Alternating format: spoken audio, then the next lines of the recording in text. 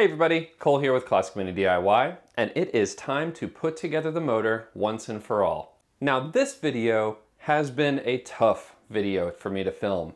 I have started this, I've created the intro multiple times, and I have also gone to put together this motor 4 or 5 times now, and there's always been something that's popped up. And most of the time it's been issues caused by me and things I've forgotten, things I've ordered incorrectly. And let me tell you that it has become very frustrating for me. Now, the reason I am filming this intro again is so that I can level set with you guys. The motor assembly has been kind of weird. It's been out of order. Some things have been done, some things haven't. And the video might seem out of order a little bit as we go through the next clips. So I just wanted to kind of give you that, set the stage for this, and kind of apologize. You know, I want this to be very helpful for you guys, and I think it still will be. But if anything's confusing, now you know why.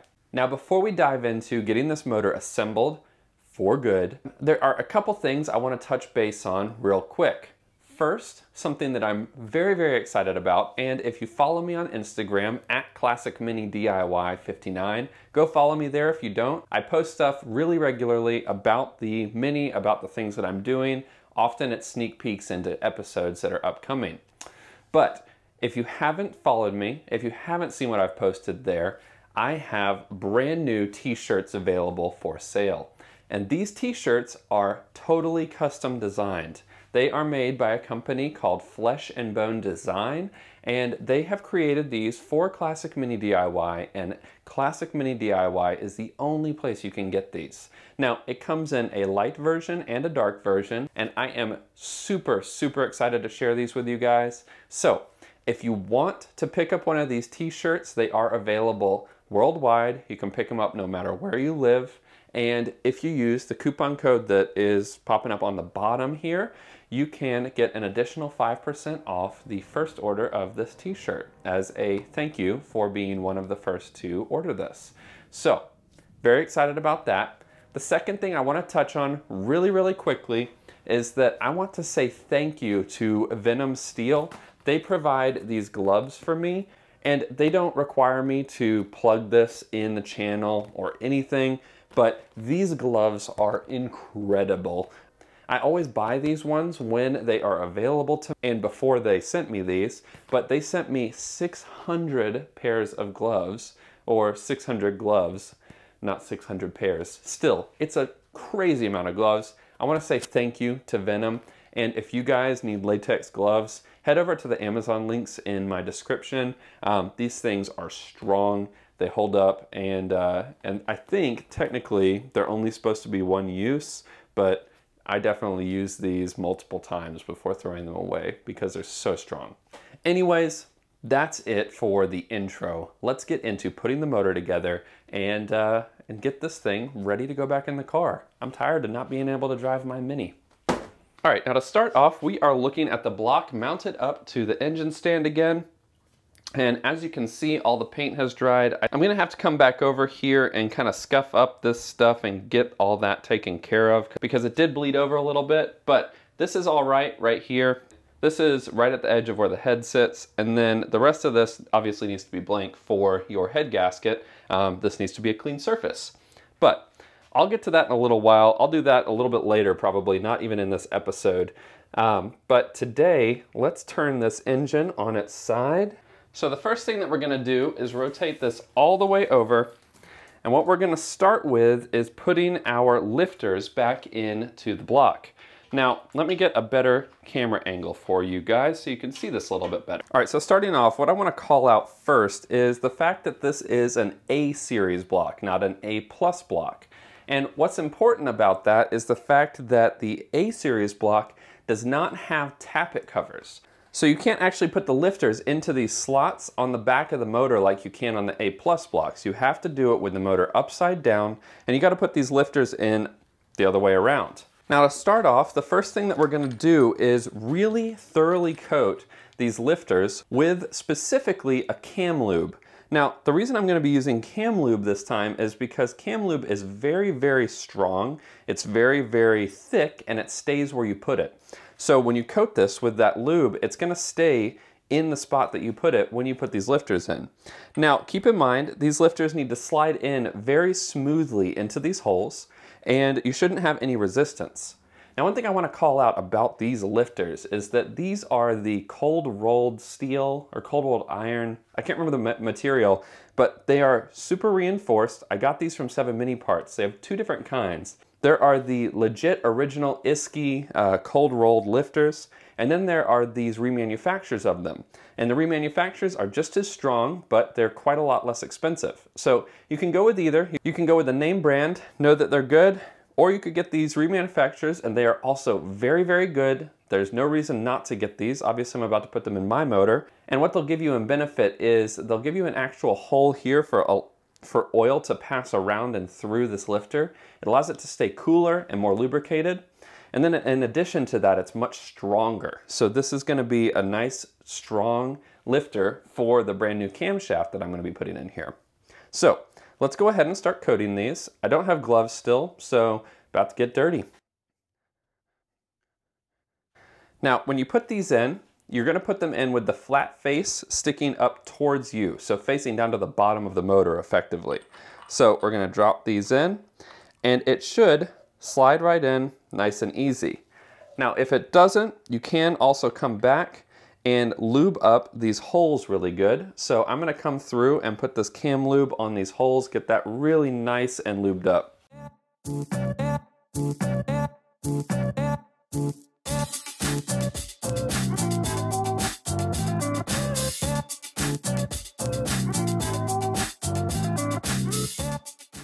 All right, so now we have all of our lifters in. The next thing that we want to do is put our camshaft in. And this is a little bit out of the order that I did it on the A+ block, and that's because I can't flip this motor over until I put that camshaft in here. So I'm going to stick that in here, making sure to take extra care to put the camshaft with the drive end towards where the oil pump goes. So if you're looking at this motor right now, this is the front side of the motor and this is the back. And you want your side of the camshaft with the drive to be pointing towards the end where your oil pump sits on your block. And that's the side that faces the transfer case and that side of the motor. Now you can also see I am putting cam lube on the actual cam bearings. This is also extremely important because these are brand new cam bearings and they need to break in and they need to be nice and lubricated when they do break in. If you have any of these lifters that aren't adequately lubricated as well, you're going to want to take an opportunity to go ahead and put a little bit more oil on these. All right, so now we have our camshaft, and this is nice and sealed from the folks over at Mini Spares where I got it.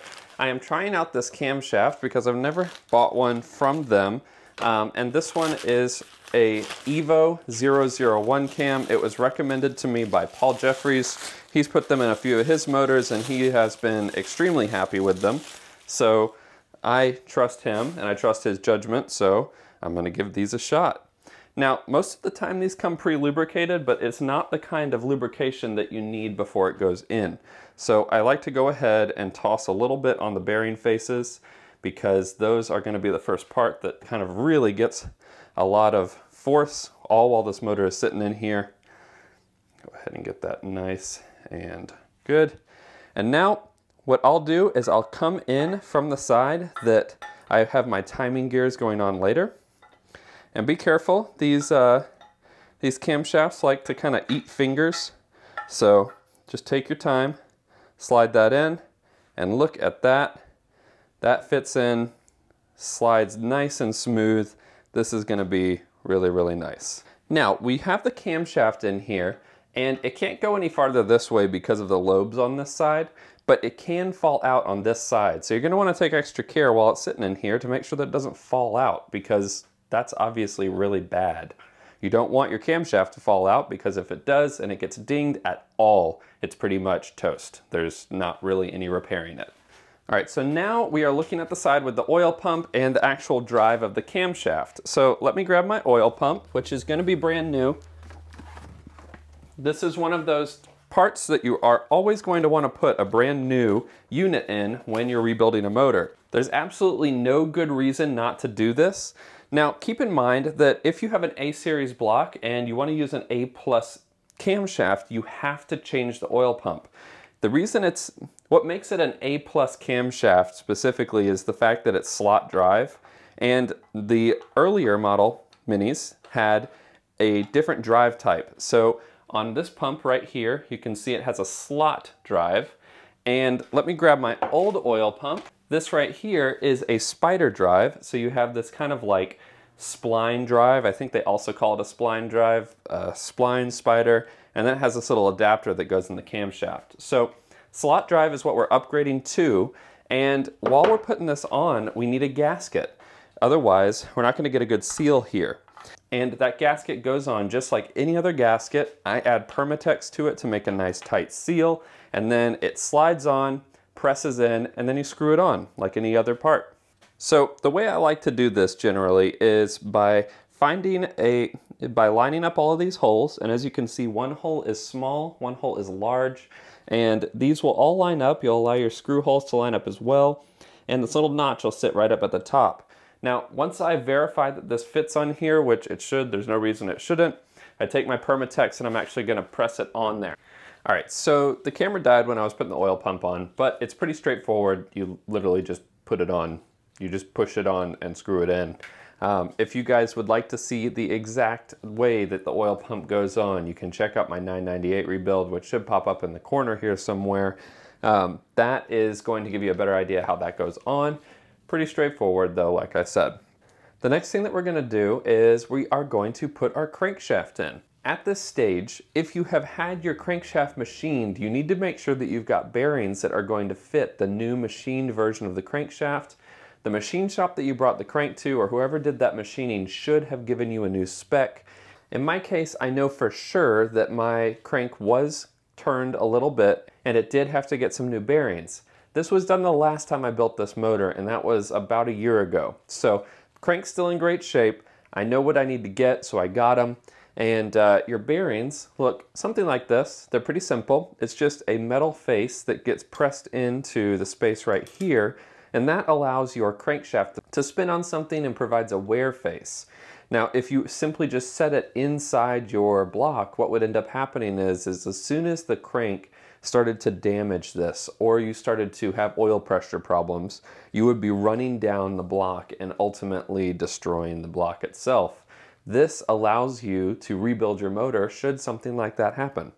Now, the first thing that you need to do is put some assembly lube on this. So I'm going to grab my assembly lube, coat this up, and I'm going to press it into all three of these seats. Now, these pieces only go in one way. There's nothing fancy about it. It simply slides in. There's a notch on the end of the bearing, and this just pops right into these bearing seats. And the channels inside these, you can actually see here, are used to channel oil up to the crankshaft and allow it to keep lubricated and also to keep it cool. And that is how your motor prevents any sort of premature failure or things from overheating and exploding inside your motor. Now for this build, it's pretty straightforward. You have a 1275 block, you've got 1275 bearings, and a 1275 crank. And with all of that stuff matching up, these holes in the bottom of these bearings match up with the holes on the block. One thing you might find if you're doing a different kind of build, and I cover this in my 998 rebuild video, these holes might not match up and they have to be ground down and machined a little bit to allow oil to pass through. It's not something that you need to worry about on a 1275, generally speaking. And so, like I said, things are in good shape. Now what we can do is grab the crankshaft and set it down into place right here. Now, there's only one way that your crankshaft goes in, and that is like this. Your crank will sit down right into those bearing faces. Spin that around a little bit, get you some oil. Looking good. And now that sits down in there, and on this end right here is where your clutch and transfer case goes, and that's on the side with your oil pump. And then on the other side you have your end that will allow you to put your crank gear that connects to all of your timing gears on that side. Now, there's something called end float, And I'm not going to measure it on this build because I know I've already got the thrust washers that fit for this. Now, infloat is basically how much your crank moves from side to side, as you can see there. And you want to prevent infloat. And you need to measure infloat when you are rebuilding a motor. In my case, I have thrust washers in here and I know what the infloat is and should be. Now the thrust washers look something like this. Now on my motor, I have to go 0.005 over to ensure that there is no premature rubbing or anything that's causing any problems. Now putting in these thrust washers is pretty straightforward. Now the way I do it is by putting the thrust washer on the side of your crank and then simply spinning your crank and ensuring that thrust washer slides down in there. Now you want the copper face to face out towards the crankshaft on each side. So what I'm saying here is there is kind of a orangey copper side and a not orangey copper side.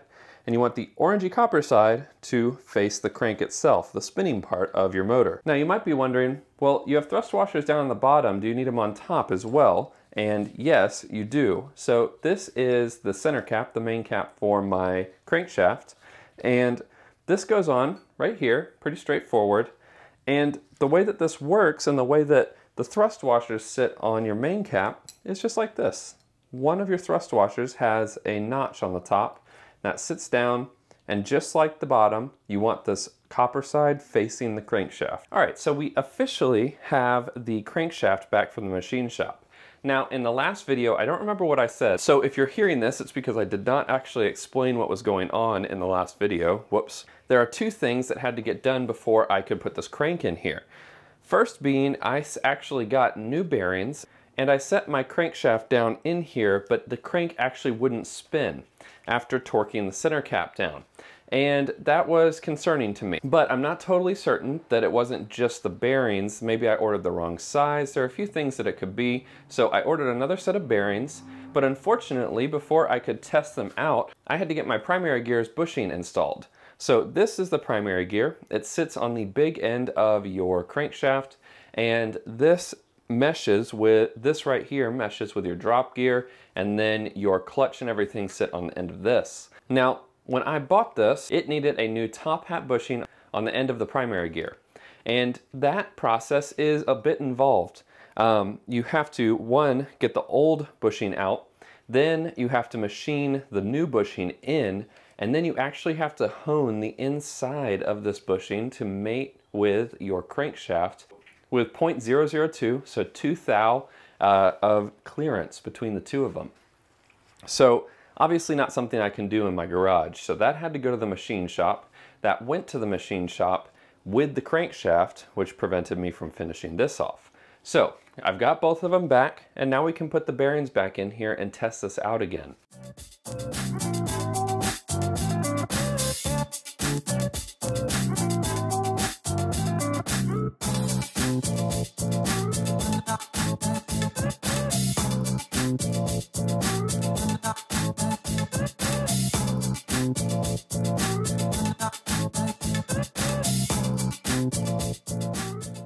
Now, just like the other bearing, you're going to want to press that in, and then these only go on in a certain place. So this side right here has 2 holes in it, and that's used for tightening down the cover that goes on the side of your motor that has your timing system on it. So you press this down on here,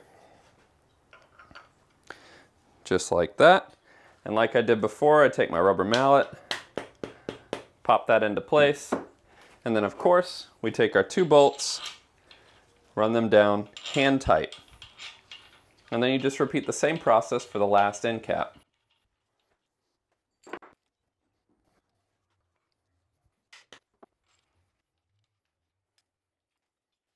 Now, at this point, you've got everything hand tight. Make sure that your crankshaft spins freely, doesn't have any sort of binding or hooking. If it does, you need to take this out and bring it to the machine shop because it means that your line bore might be off or there could be some other problems. The machine shop should know and should be able to diagnose those for you. So now we're moving on to the step of actually torquing these down. Now, what I like to do is do this in steps. So I start with 20 foot-pounds, And what that's going to allow me is to check the line bore every time I bring it around and torque it. So starting with 20 foot-pounds, we start with our center cap. So now we got to tighten this up to the next step, which is 40 foot-pounds. Now the last step, like I said, 65. And there we have it, a nice torque down crankshaft. And it still spins nice and free. And if you haven't checked it yet, now is the time that you would check your end float. And there's a few different ways you can do this. One way is by setting up a dial indicator on the right side here, putting it on the end of your small end of the crank. You can also technically do it on the big end of your crank, but it's a little easier over here because it's shorter. And then you measure the amount of play that you have when you stick a small screwdriver or a pry bar in here. So in my case, I've got virtually no play. That's because I've already measured my end float and I know it's good. But the other way you can do it is by sticking a feeler gauge. And that's the classic way to do it. You take a feeler gauge, you run it in between your thrust washer and the side of your crankshaft when you play this back and forth. So a couple ways to achieve that. Both are good and effective ways to determine that end float. So now that we've done this, the next step is putting our pistons in. This is a pretty fun step. So I'm going to rotate the motor back over to the other side, taking extra care because my camshaft is not fully locked into place. So I need to go over this way because I don't want my camshaft to fall out.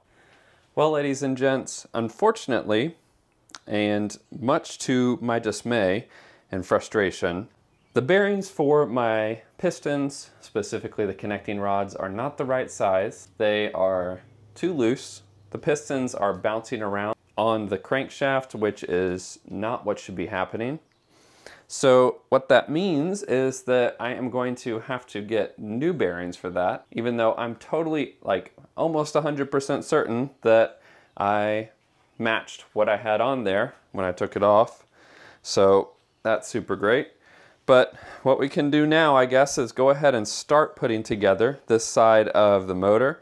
Obviously, I cannot do the cam timing completely, but I can at least put the plate over here and start dry fitting the adjustable cam gears and getting a good look at how those sit on this whole system here.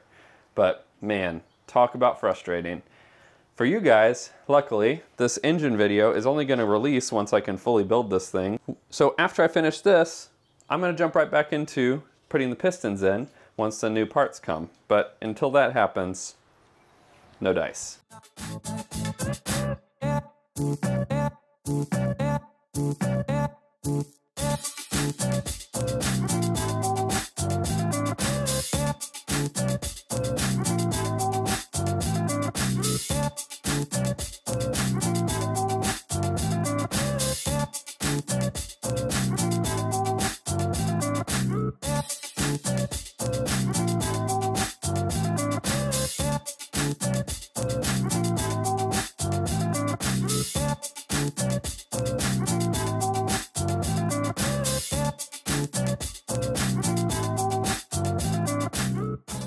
Alright, so now we are fast forwarded to right after I filmed my intro, but it's a few weeks later. I have the bearings that I actually need for the motor and for the connecting rods specifically, and I can finally put the heckin' pistons in here.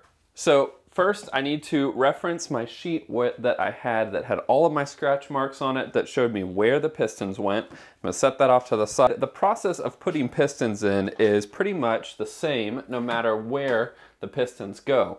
When you take them out, it was important that you keep them in the order that they came out so you can put them in the order they need to go back in. So that's what that reference sheet is for. I have my piston ring compressor, and from here I can make sure that my piston rings are not lined up, and we are going to figure out what the first piston is, and we're going to put that in here. Now keep in mind, this side of the motor with the thermostat housing opening is the front of your motor. This is the side that radiator sits on, and it's considered the front. So I am going to figure out what cylinder 1 requires, I'm going to put oil on the sides of the cylinders here, and then I'm going to make sure that that slides in, compresses, and then slides down into the cylinder here. Of course, before I do that, I have to put on the rod bearings. Now, once we have those out, you do want to make sure that you inspect them, make sure that there's nothing wrong with them, and that there is no imperfections in them, because even the smallest thing getting on these bearings can damage your crankshaft. And I'm talking like a hair. Like even a strand of hair can cause damage to your crankshaft and to the bearings. Now, to start off, I'm going to press the bearings into every one of the connecting rods as well as the connecting rod caps there.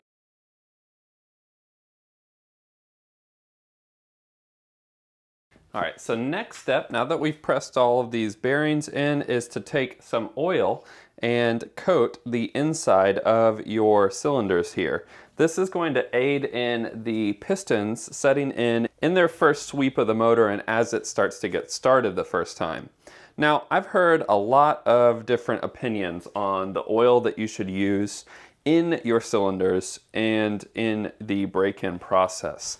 And the general consensus I have seen on the internet and the places that I've researched this is to use a little bit of your motor oil that you normally use to break in and to allow these pistons to set in. Now, I've seen things about graphite lube and all these different kinds of lubrication, but the one I've seen the most is regular motor oil that you use in your motor.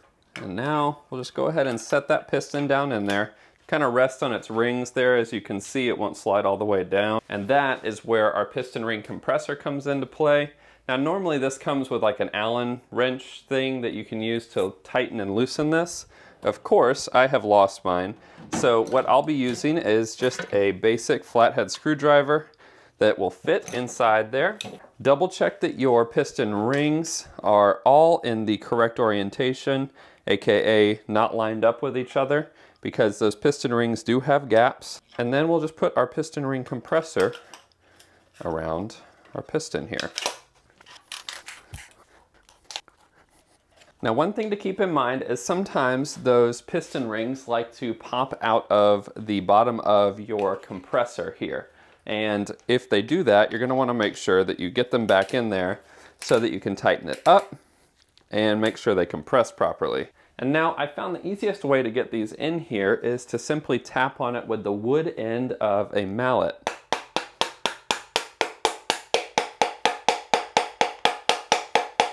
Now, you don't want to force it. If it doesn't start to go in there, it probably means that your rings are not fully compressed or they've popped out, like so. And if you force it down in there, what's going to happen is you could break some of your piston rings, which is not ideal. And for this first one, I'm going to rotate this over so you can get a kind of a glimpse at the bottom of what it should look like. And then each piston, as you put it in, you're going to want to tighten these down and torque them down. Or at least get them quite hand tight so you can get them tightened, torqued down all at once at the end. But this will allow you to ensure that there is no bouncing around and they are, seating properly on your crankshaft.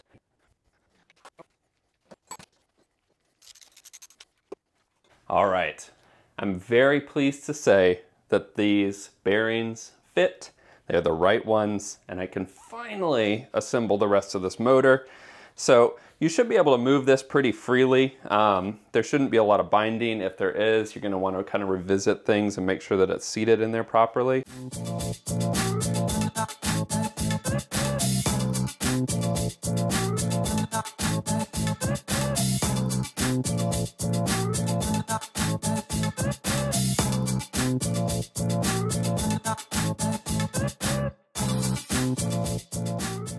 And so now we've got the motor flipped over, looking pretty good. And the next thing that we're going to need to do is torque down our pistons. Now, these bolts need to get torqued down to 46 foot-pounds according to my Haynes manual. So I'm going to adjust my torque wrench to 46 foot-pounds, lock that in place. And now I'm going to torque these suckers down.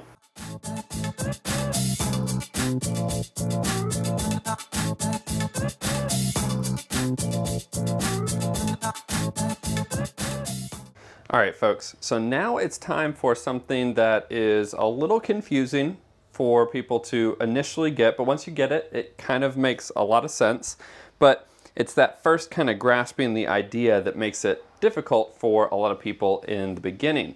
Now, to start off, what you have to do is find top dead center of your number one piston. So we're looking at the side with your thermostat housing, and your piston needs to be at top dead center. The process of finding the degree of your camshaft is primarily finding the degree of lift that happens between the front of a camshaft lobe and the back of a camshaft lobe.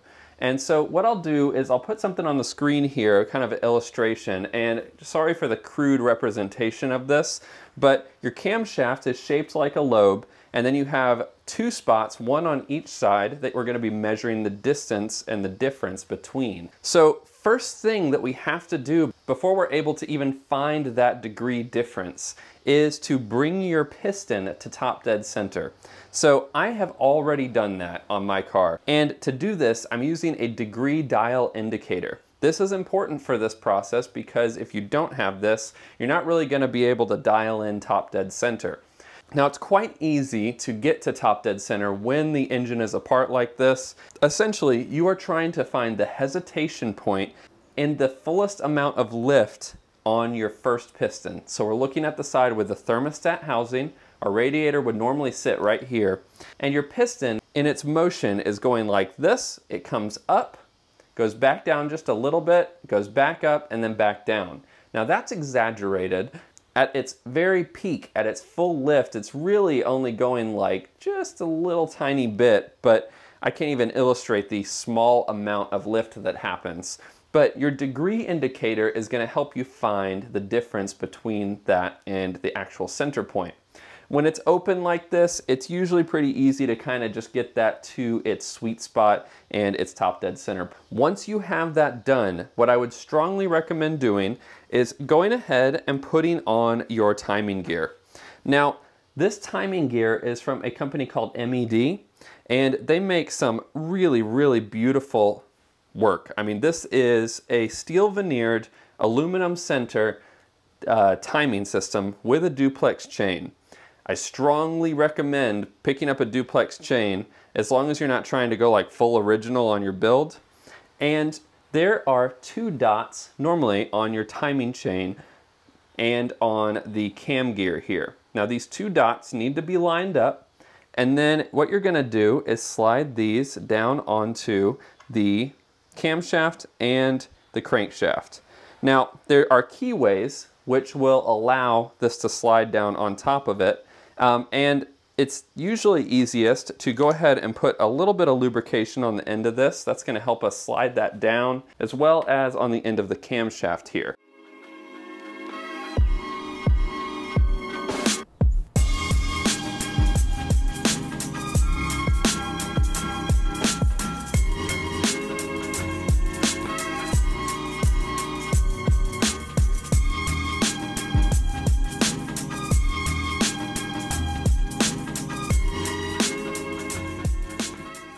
All right, so now we have our timing gear on, we have our crank gear on, and then we went ahead and tightened down our dial indicator here. And now, as you can see, I've created a rudimentary pointing device using a little pokey thing, and I have pointed that at, whoops, I'm gonna rotate this around.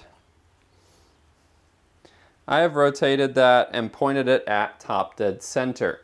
Now, the reason I know this is top dead center is because I've already zeroed out top dead center here. The next step is zeroing out your lifter. Now, this is pretty much the same process as zeroing out your piston, but what we're gonna do is turn this motor on its side, and then I'll show you a little bit more detail about how we can do that. All right, so next up we're gonna be dialing in our lifter. Now, our lifter lifts our rocker assembly and helps deliver fuel to the motor when you need it. Now, in order to do that, we are going to need to put one of our lifters in right here in your intake lift. And the intake lifter is the one that is second from the front of the motor. And so we are going to do pretty much the same thing we just did on the piston, and we're going to find the hesitation point for our lifter. So let's go ahead and rotate the motor over until we get to that point.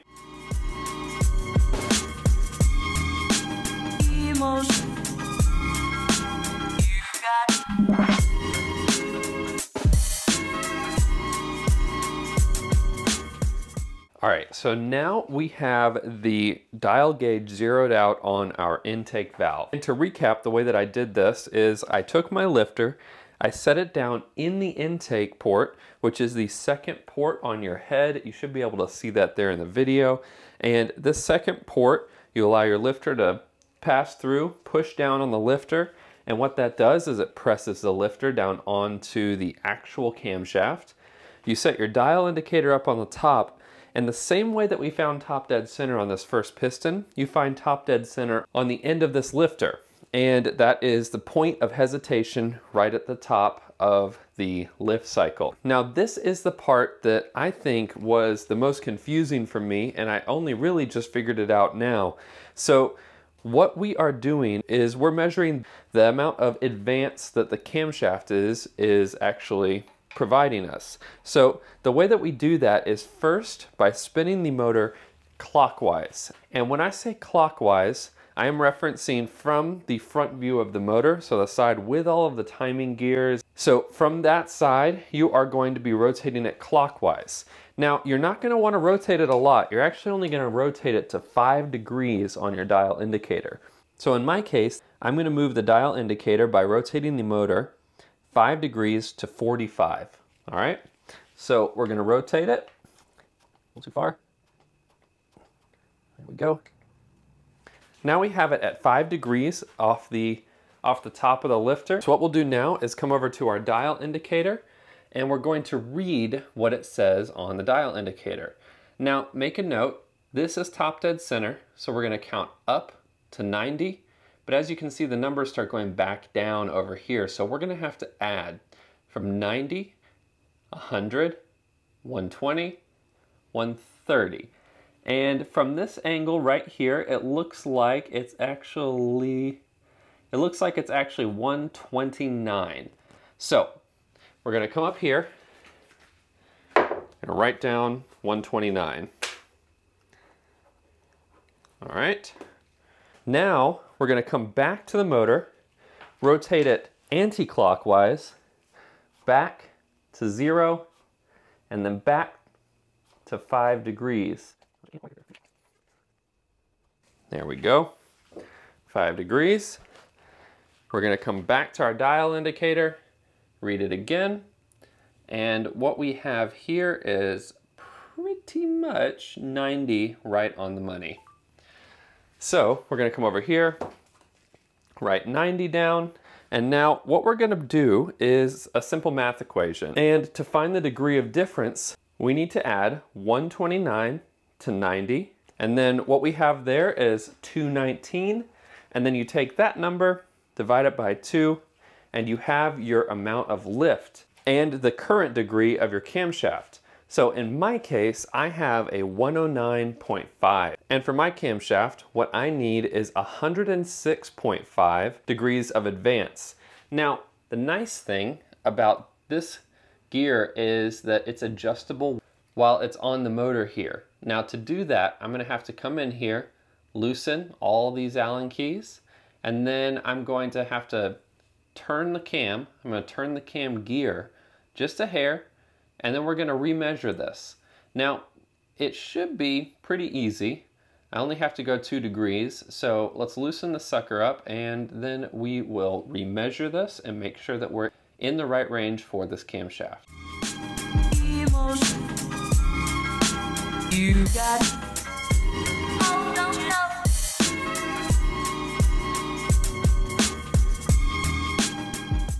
And so what I've done is I've retarded it just a little bit, and I did that by moving the gear this direction and loosening it. As you can see, I didn't take anything off. Now, if you were using a regular cam gear in this situation, you would have to take it off and you'd have to purchase a small keyway which would allow you to advance it or retard it, whatever amount you need to. But in my case, I got this adjustable gear specifically so I didn't have to do that. Now I can come through and tighten up all these bolts, and I have the desired cam lift on this now, and I'm ready to roll. Now, if you're wondering, the desired cam lift on the camshaft that I have is 106.5. All right, and with that, that's gonna wrap up part 1 of this engine reassembly. This episode is already like 40 minutes long, so I don't want it to just drag on forever. We will cover the rest of the engine assembly and put together and everything, hopefully in one more part, one more episode. We might need 2 more. I'm not really sure. I guess we probably will with the transmission.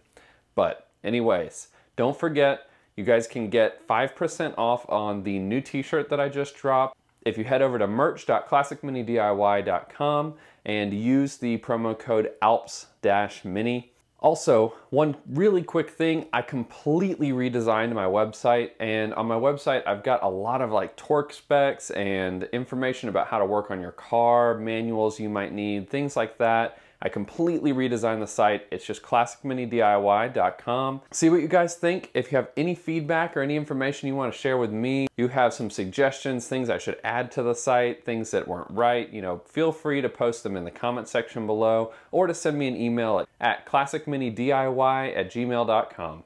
But until the next episode, until we get back into the motor and putting it all back together, enjoy those minis and motor on.